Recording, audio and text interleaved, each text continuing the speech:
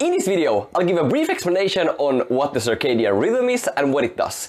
This video is going to be the first one in a series surrounding the dark period, so if you're interested in getting more essential information about how to stay healthy on a polyphasic sleep schedule, I'd suggest you subscribe so you don't miss out when the new videos are released. Hello everyone and welcome back to the channel. My name is Crimson Flower. I'm a main author of Polyphasic.net, the community recommended resource for polyphasic sleepers. I am also the server owner of the Polyphasic Discord and I'm a moderator on the r/polyphasic subreddit. So let's get into the video. The circadian rhythm, also sometimes referred to as the body clock, is a 24-hour rhythm aligned to the local sunrise and sunset times, primarily by light exposure, feeding times, temperature and other things. The circadian rhythm consists of hormonal balances which are altered through the course of the day in order to optimize processes in the body. These include the regulation of melatonin, which is important for SWS and also dictates the timing of the REM peak. Other hormones that are produced are testosterone, human growth hormone, prolactin, cortisol, insulin and so on. It's pretty crazy to think that so many hormones are released at certain times of the biological day. But let's focus on the one that's most important for us polyphasic sleepers, namely melatonin.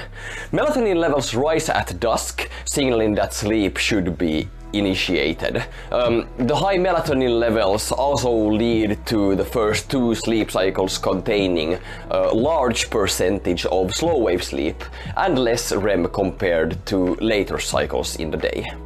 External cues, like light, especially between the wavelengths of 400 and 530 nanometers, or in other words, blue and green light, food, temperature and exercising can influence the circadian rhythm. Nowadays, most people have their circadian rhythms pushed later because of artificial lighting from electronic devices, which leads to an improper amount of melatonin to build up and can lead to sleep-related issues.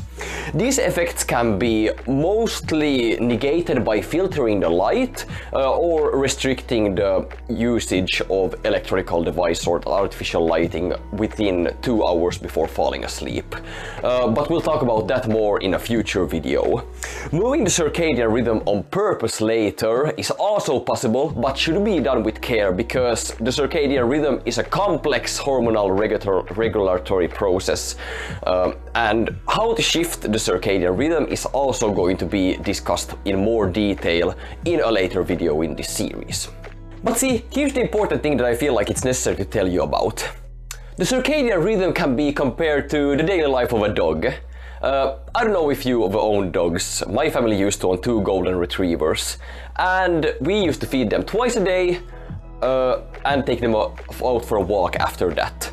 So after some time they got used to the feeding times and started waiting by their bowls a few minutes before they were supposed to be fed. If we feed them earlier, they would be pretty confused, but they would still want to go out for a walk immediately after that. And that's how I want you to visualize the circadian rhythm. If you give it the same inputs, it won't be confused and everything will be fine.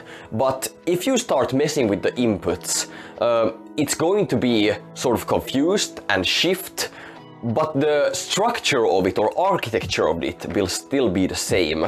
So a dog will still want to go out immediately after being fed, even though it's fed earlier. So the circadian rhythm is like a very complex clock that's both affected by the surroundings and demands them to be constant in order to be stable itself. So what happens if you start disrupting your circadian rhythm too much is that it starts affecting your body in a really negative way. Some side effects from having a destabilized circadian rhythm include the development of obesity, diabetes and even cardiovascular diseases. So you definitely want to avoid disrupting your circadian rhythm too much. It's been shown in research surrounding desynchronization schedules or schedules with significantly shorter sleep-wake times, like for example sleeping 1 hour every 3 hours, that the length of the circadian rhythm doesn't really change.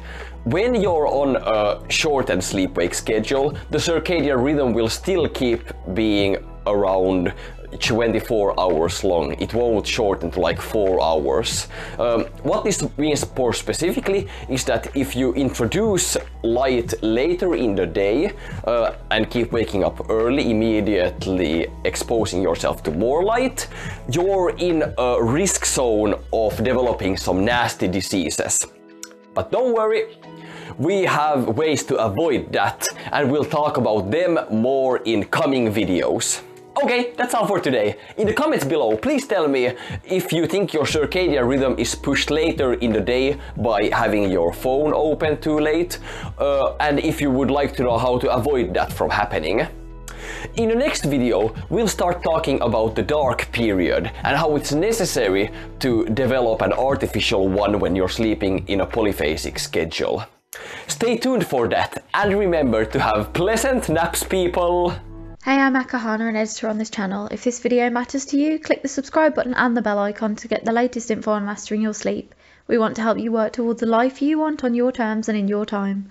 Please consider donating via our secure Ko-fi page, as this helps sustain website costs and data gathering efforts across our communities. If you have any questions, check the links below and contact us directly. Thank you.